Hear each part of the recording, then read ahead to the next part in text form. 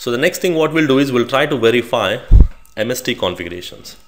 Now if you remember, we discussed that in the VTP version 3 there is an enhancement that if I create some MST configurations like some instances of the VLANs, instance 1 with some VLAN 10 and 20 and then instance 2 with the VLAN 30 and 40, automatically it will synchronize this MST information to other switches automatically. So that's something what we are going to verify here. So what I'm going to do is I'll do some configuration on MST. So I'll make the switch 1. I want to make the switch 1 as the primary server for MST. Now one thing we can do is like for the VLAN I can make a separate primary server. Now in my scenario VLAN switch 2 is a primary server for the VLAN information, and then I can also have a switch 1 as a primary server for MST. Now it's not mandatory that you should have separate, but you can make the same switch to be the primary server for both VLAN and MST, or you can have a separate server, primary server for MST and separate primary server for the VLAN. That is also possible. So in my scenario I'm going to make the switch 1 to be the primary server for MST configurations, and then the switch 2 will be the client for the MST configurations. Okay, and after that what I'm going to do is I'm going to create some MST instances here on the switch 1. I'll create some MST instances, like I'll create VLAN 10 and 20 in the instance 1, and then I'll make instance 2. I'll create 2 instances on the switch 1, and I want to ensure that switch 2 also should synchronize the MST information on when I verify. So let's go and verify the same. Now before I do this, we need to enable the VTP for VTP version 3. The mode you have to change, because by default if you show VTP status, if you verify here, the feature for the MST is enabled, but the thing is by default MST configurations will be in a default transparent mode.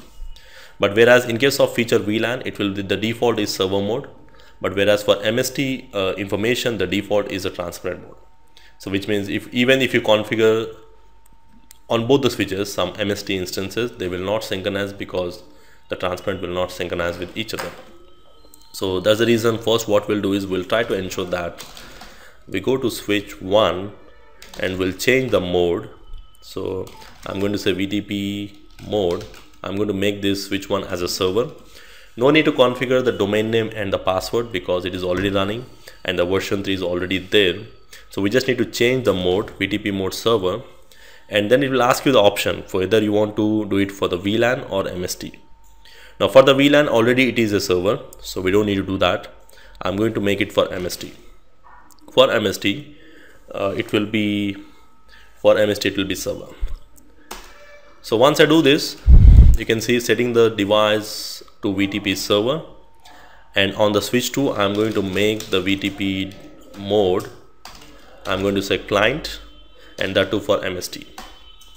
So the switch 2 will be the client for MST, and then on the switch 1 I'm going to make switch 1 because if you want to make any changes to the MST configurations, like let's take an example, I'm going to say spanning tree MST configuration, then I'm going to say exit.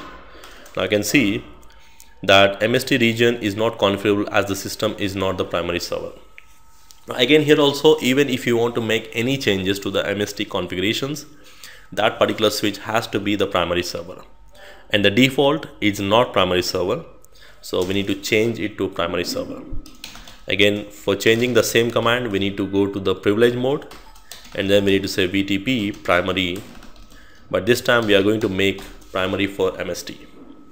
Now once I give this, it will ask me the password. Password is NOA123, and then it's going to verify, and then it will make the particular switch as MST server, and that too it will be a primary server.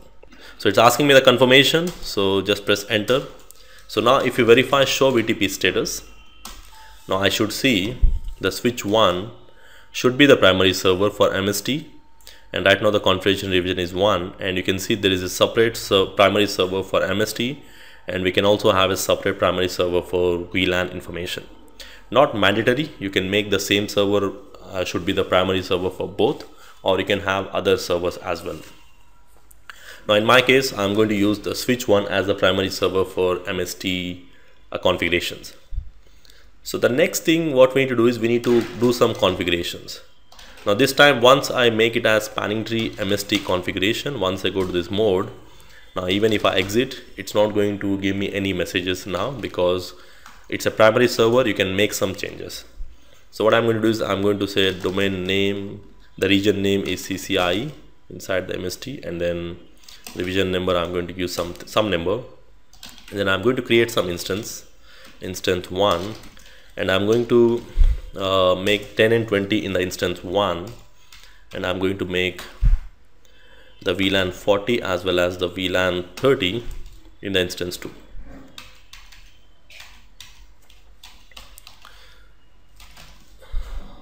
So I'm going to create 2 instances, and then there is one more thing we need to do is we just need to enable spanning tree mode MST. This is something not really, this is something you have to do it on all the switches. Okay, so let me do it. So now for verification, we can say show spanning tree MST configuration. Now I should see, now I can see the domain region name is CCIE and the revision number, and there are 3 instances which was created. Now we have created instance 1 and instance 2, and we did not configure anything on the switch 2, but I should see that instance information should be present here. So show spanning tree MST configuration. If I go and verify on the switch 2, you can see the MST information is automatically propagated to the remaining switches within the same VTP domain. So this is something not applicable in the previous versions, but in case of version 3, we can ensure that we can synchronize the MST configuration information. But again, one more thing, you need to enable MST manually because default is per VLAN spanning tree, and for that we need to say spanning tree mode MST. Anyway, this is not compulsory. We are not getting into the complete MST configurations here. We are just trying to verify the VTP version 3, how it is going to allow us to synchronize the MST configuration information. Now this is one thing, and apart from that, so we have verified the MST configuration here. Now there is one more thing we learned in the VTP version 3. VTP version 3 allows you to synchronize the private VLAN information also, right? So let's try to do that. So in case of previous versions, like private VLAN is something you can only configure on the transparent switches. It has to be in the VTP transparent mode, and it doesn't work in the server on the client mode. That's what we have seen, VTP transparent mode. If you want your private VLANs to work, okay, so and it works only the transparent mode.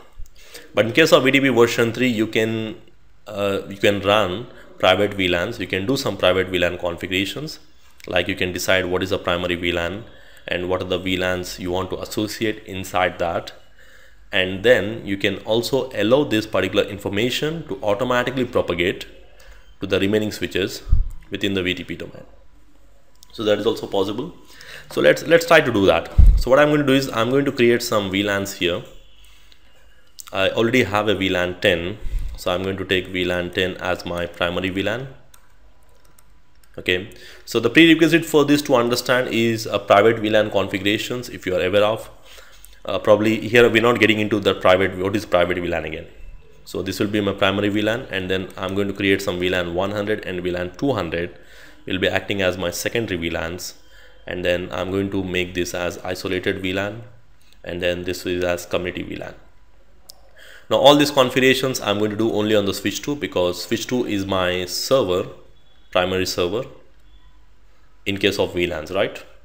So, and that is something we can verify who is the primary server. In my scenario, show VTP status. According to our continuation here, we are making the VTP mode is a primary server switch 2. So, but if you want to do the configuration on the switch 1, you can change the role of the switch 1 from normal server to primary server also. But that's something I'm not doing here. I will go with the switch 2 itself here. Now switch 2 will be the primary server for the VLAN information. So the next thing what we'll do is we'll try to configure some VLAN information. So VLAN 10 is already created, so VLAN 100, VLAN 200 I'm creating, and then I'm going to say that VLAN 100 will be my private VLAN isolated, and then VLAN 200 will be my private VLAN.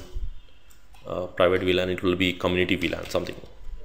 So like that you can have any number of secondary VLANs, but anyway isolated will be only one.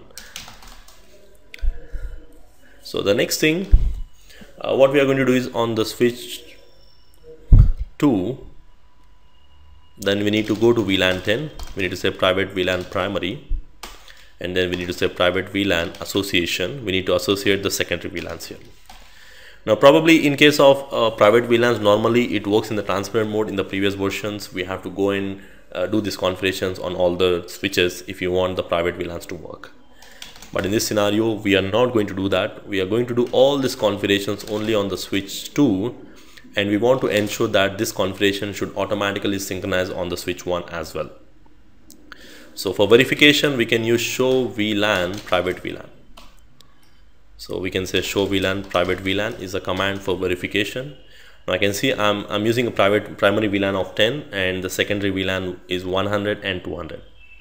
Now I should see the same configuration on the switch 1 and it should automatically synchronize. You can see the configuration information is automatically synchronized on the switch 1 without any problems. So this is also one major enhancement in the version 3, where you can also synchronize the private VLAN information. Now there are some more enhancements, like we can also disable VTP if you want on specific switches. And if you want to disable the VTP, we have a special mode called VTP mode on off. Now it is going to disable the VTP messages on that particular switch. And again, if you want to re-enable, we can change it back to either server or client. Automatically it will start synchronizing the VTP information. So it's not going to remove the VTP configurations, it will simply put that VTP off over there. So it's just like disabling on that particular device. That's one more thing. And if you want to disable VTP, we can also disable the VTP on a specific interface by just giving a command called no VTP. Now no VTP will automatically disable the VTP messages on that particular interface. So I'm not going to disable here, but these are the options. Now let's take an example. Right now my switch 1 is my primary server. Now you may want this particular server to get back to the normal server, which means my secondary servers. So that just for security reasons, I don't want anyone to log into the switch 2 and to make some changes or add some VLANs or remove the VLANs. Now if you want to make a primary server, right now the switch 2 is a primary server. If you want to get back to the normal server, we can configure the VTP mode client or any other mode transparent, and then we can set back to the server. Now once you change the mode, automatically you can see the VTP show VTP status. Now the switch will be a normal server, so it will lose its primary status. And if you try to create the VLAN, let's say create a VLAN 10, it's already created anyway, but still you can see configuration is not allowed when the device is not a primary server. So if you want to change the role, once you make some changes, it's really recommended to just disable the primary status on that particular switch by changing it to client mode and back to server mode. Now in this way, again, if you want to make that particular switch back to primary server, again we need to do the same process, like VTP primary, and then we need to say VLAN, and then it will ask you the password. Once you give the correct password, then it will change the role back to VTP server primary server mode. Now this is what we have verified. Now in this, the good thing about this VTP version 3 is you got a lot of enhancements.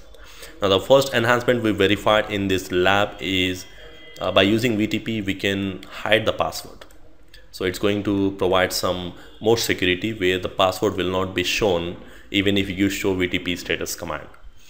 And the second thing is the configuration changes can be done only by the server, and that too it will be a primary server.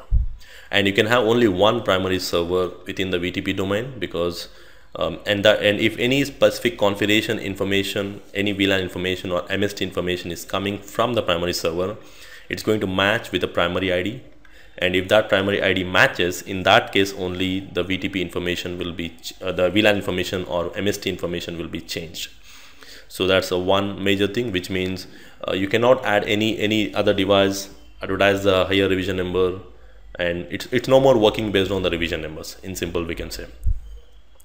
And the one more enhancement in the VTP version 3 is we can not only synchronize the VLAN information, we can also synchronize the MST configuration information, and we can have the same primary server for VLAN, for MST same, or it can be different servers. But they both can have a different modes configured, not really mandatory that they should use the same modes.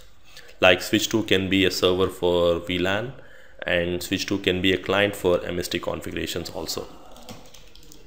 And then VTP version 3 also supports extended VLANs. Now in the previous versions, extended VLANs are only supported on the transparent mode, but here you can create the extended VLANs, and we can also allow the synchronization of the extended VLANs in the VTP version 3. Now apart from that, you can also synchronize the private VLAN information as well. Now in case of VTP version 3, we can create some private VLAN information, and we can associate the primary and the secondary VLANs, and we can allow that particular VLAN information to synchronize between the switches through VTP advertisements. Now these are the major enhancements done in the VTP version 3, which is also added in the CCIE Routing Switching version 5 exams.